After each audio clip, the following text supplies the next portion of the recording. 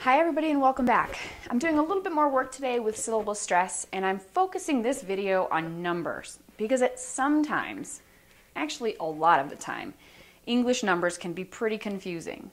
And a lot of my students will ask me to repeat numbers over and over and over, especially when you're on the phone and somebody's trying to give you a phone number. Now this happens for native English speakers too. There are many times that I am on the phone and I need to clarify with what I'm saying. If somebody says, I have 18 cases of parts, okay?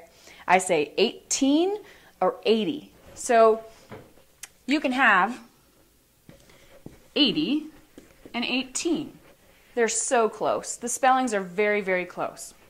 Let me show you an easy way to figure out how to differentiate or hear the differences in those two, okay? So this is 40. And this is 14.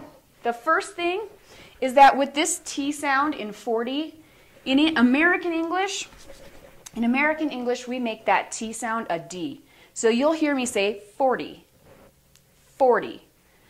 So this sounds like a D, 40, okay? Now when I have this word, which is this, it's very similar, we have 14, 14. So what happened there? Am I saying 14? No. I'm pronouncing this T as a T. 14. Okay? That's the first thing that you should know. This one, so that's going to happen the same way. If I say 90, 80, 20, actually I just said it wrong there, 20. Okay?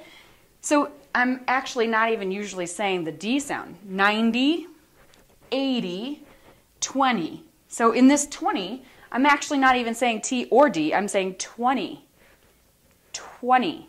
Okay? Like this sound isn't even there. 20.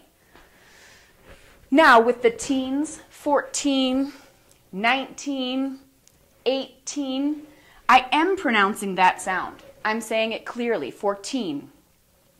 14. Let's do a couple more. 18.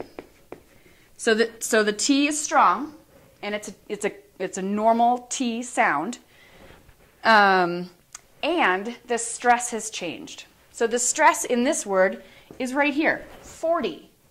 So you're doing that stair step, 40, okay? The stress over in this word is on the second syllable, 14.